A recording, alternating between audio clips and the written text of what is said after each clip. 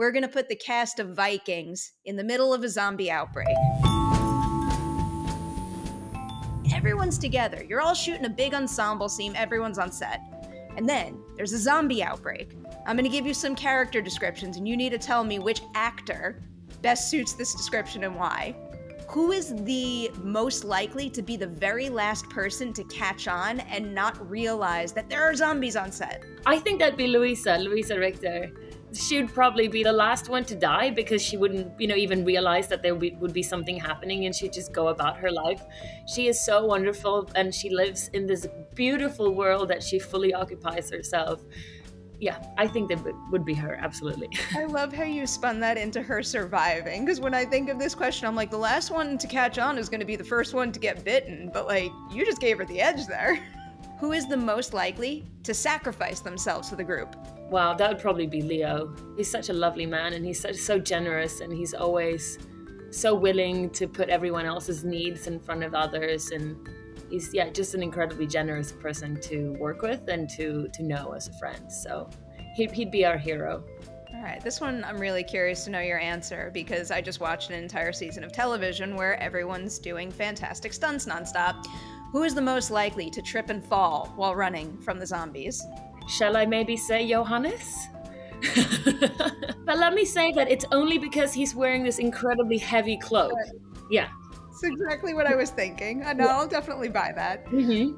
Who is the most likely to get bit and then try to hide their infection? Oh, that would absolutely be me. I'd be embarrassed, and I always want to I don't want to be of trouble ever. So I'd probably be like, I just tripped. It's fine. Nothing really happened. Don't worry about me, guys. I'll be fine. And then I'm my arm will fall off, and yeah, that'd probably be me. Who is the most likely to be the last one standing? Oh, Sam. I think Sam for sure. He's just so capable in so many different ways. He'd work his lathe, kind of sand master into it and be able to dodge them, and yeah, Sam. So this doesn't really happen in zombie movies, but I want to ask it anyway. Who is the most likely to get turned into a zombie, but then fight the change and come back at the last possible second to help save the day? Oh, that's so cool. I wish that would have been me. Who could that be? Maybe Caroline Henderson, who plays Jarl Håkon. She would just refuse to be a zombie and then come back and be the savior of us all.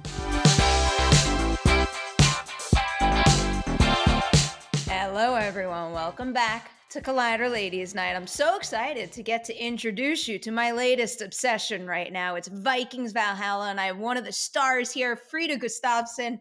I already said this to you before we started recording, but oh my God, I love the show. Oh, thank you so much. Thank you. That's so exciting. It makes me so happy to hear. So usually I start by asking someone for, the movie, the performance, personal experience that first made them say, I want to be an actor. But I know your first step in the entertainment industry, I guess, was modeling. And I don't know all that much about that end of the industry. So some of these questions might feel ill-informed, but I guess let's start with what inspired you to get into that line of work to begin with. Absolutely. So for me, I was a little theater monkey child. I come from a working class family in a suburb outside of Stockholm. And I've always just, loved performing and being in front of people. So when I was little, I was acting, and, I was in theater classes. And then pre-puberty, I went from being this little small child to being incredibly tall, like a stick figure. And I kind of had a hard time with that. I didn't feel comfortable in my own body. All the girls had boobs in school, and I was just straight, and I didn't feel very good about myself. So I kind of lost my confidence in, to go up in front of people and be like, look at me. And by some kind of divine intervention, someone had a plan for me to, deal with all of that. So I was scouted, eating meatballs at IKEA. The most Swedish thing ever. And when they first come up to me, they're like, oh, do you want to be a model? I was like, choking on my meatball going, what? So I spoke to my dad, who was there with me, and we said, it might be a good thing for me to, try to break out of my shell a little bit and, get more comfortable with myself. And then that just kind of took off way more than I ever expected or, could even have dreamt of. So yeah, it's on that road. Wikipedia informs me that you took I think it said a 5-year modeling break. Why did you take that break, and was it to pursue acting? For me, the end goal was, I've always wanted to act. It's what you know, I've always had that feeling inside of me that I was like, this is the only thing I think I'm ever going to be truly good at. This is the only thing that I ever really want to pursue. Um, but I also have so much respect for the craft. And I think coming from a modeling background, sometimes people look at you in a certain way and maybe be difficult to be taken seriously sometimes. So I was very aware that it wasn't going to be an easy road transitioning into acting in the way that I wanted to act. I didn't want to play like, the girlfriend in the bikini, or like, which nothing wrong with those type of parts, but it just wasn't what I wanted to do. I had done that, with my modeling career. If, I wanted to just, be a sexual object for people to look at, I would have stayed. It wasn't what I wanted. So I took a leap of faith. I quit at the top of my career. I moved back to Sweden. I started doing like pre drama school courses, and it was hard. I didn't have an agent. I couldn't get an agent. Nobody, wants to work with a person who has never done anything before. And yeah, it was an interesting couple of years where I felt like I learned so much. About myself and the hard work that you need to put in to get somewhere in this industry. So with all those challenges breaking into acting, is there anything in particular that happened, or a person that you met that made you think like I'm it's never easy, but I'm here, I'm standing on solid ground, and I have a real chance now? Well, I think it was just as soon as I really started dedicating myself to the work and doing like, theater school, and, realizing that it was just there. There was something there. It wasn't, it was a diamond in the rough, if I can use that expression, which sounds a bit silly to talk about yourself that way. But I felt like, yes, I have the tools. I need to, to better equip myself to use those tools. You need to like fine tune the instrument. And it was a really, really exciting feeling. I think for me, I'd spent so many years fulfilling other people's creative dreams, and to finally stand there yourself on a stage and working with text and be like, no, this is my viewpoint. This is what I want to say. This is my interpretation. For so many years, I had been stripped of that language where you just show up and, you're a vessel for someone else's ideas. So it was an incredibly empowering experience, although it didn't at first lead to any actual jobs. I'm always a fan of teeny tiny details, things that are, maybe vital to the foundation of a character or a show, but might not make the biggest impression on screen. So, was there anything about Viking culture that really struck you that maybe we don't see in the spotlight, but you hope that viewers take notice of? For me as a woman, I think it's quite striking to see a world where women have so many, opportunities to be in control over their own destinies. I think it's an interesting parallel when you look at Jarl Håkon and Freydis on one hand, and then you have Emma of Normandy in the Saxon world on the other side, who her entire life has just been seen as a piece of property that can be negotiated with and bought and, sold almost. Women of the Viking era had a lot of autonomy over their own lives. They could marry if they wanted to, they could divorce, they could own property, they could be jarls, they could vote, they could speak up for themselves, and they, could make informed decisions. They could travel the world in a way that a lot of women today don't have these freedoms and these, opportunities. So I think that was something that I found really incredible. And unfortunately, it's not such a huge part of the show, but you still get a little bit of a sense of the freedoms of women that unfortunately have been lost throughout the last couple of centuries. Let's get into the story now for her specifically. One thing that I was wondering at the beginning was why now? Why do the Greenlanders decide that this right here is the right moment to go out and track down Freydis' attacker? That's a really good question. That's something that I've spoken to with the wonderful Sam Corlett, who plays Leif Eriksson, who plays my brother. We grow up in this very small, tight knit community, and I guess it took time. The way we talked about it took time to get a crew to come with us.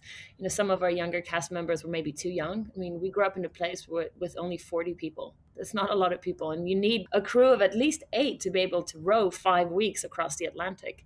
So that was one factor, and also to get the permission of Eric to leave, our little settlement in shape enough that they're going to be able to survive. Because 8, people out of 42, that's a lot of people that are going to go. And then I guess also, for dramatic purposes, it's great that we arrive just when things are kicking off. So, All right, I'm going to put the spoiler warning up for this next question so you could really talk about it freely. So in shows and movies, I feel like I've heard countless times from characters someone saying, like revenge is pointless. It's going to wind up offering you no satisfaction, and if anything, it'll just like plunge you further into darkness. But that's not the case for Freydis, and I found that so interesting. So just why do you think for her that's not the case and she comes out of that mission stronger than ever? well, for Freydis, I mean, she's a believer in the old gods and in the old ways. And within Norse lawmaking, you were within your right to kill someone who had raped you. So it was a matter of it's a very practical thing for her. You do something to me, I'm going to do this to you. It's a matter of law. It's a matter of, reclaiming my honor and my right in society. So it comes from a very practical standpoint. And then, she meets Harold, who's a Christian, who is busy trying to make everyone, like each other, not judge each other too much. And it's an interesting dynamic, with people who come about it like the great Olaf says, revenge is the motive of the heathens. Yeah, it is. Episode 5, the Uppsala part.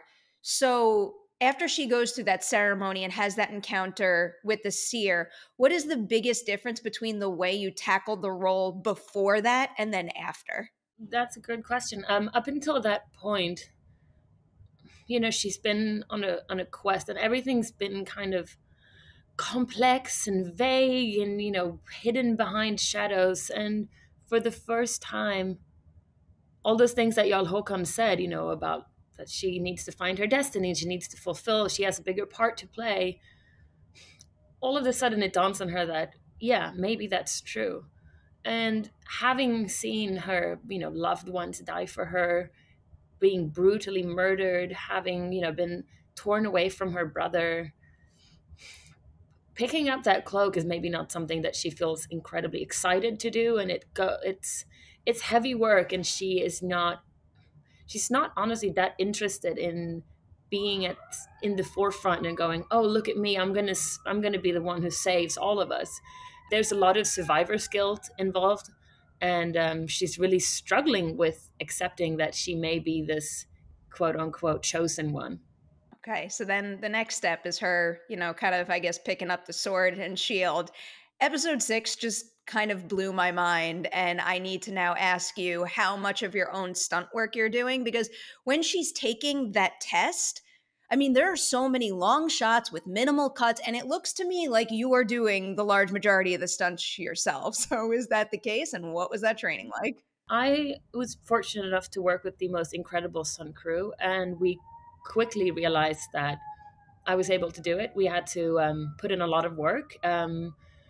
But except for one takedown in the fight in episode 3, I do everything else.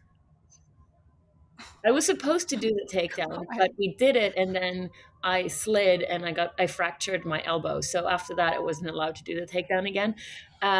But apart from that, every single thing that you see, I have done with the wonderful work. I have a wonderful double, Karin, who is a Swedish stunt performer who is excellent, who has been my rock and cried with me and bled with me. And when I've been on the ground and you're bleeding and you cracked your hand open, she's always been there to lift me up and just look at me and go, I know you can do it. We've put in the hours. Come on, let's do it. So I've had my, like Team Freydis, and that was, yeah, we worked really, really well together, and it was hard work, but I'm very proud of the result. Again, huge congratulations, and thank you for yet another obsession to add to my list of 2022 shows that I just absolutely adore. Thank you so much. The pleasure was all mine. Thank you so much for having me.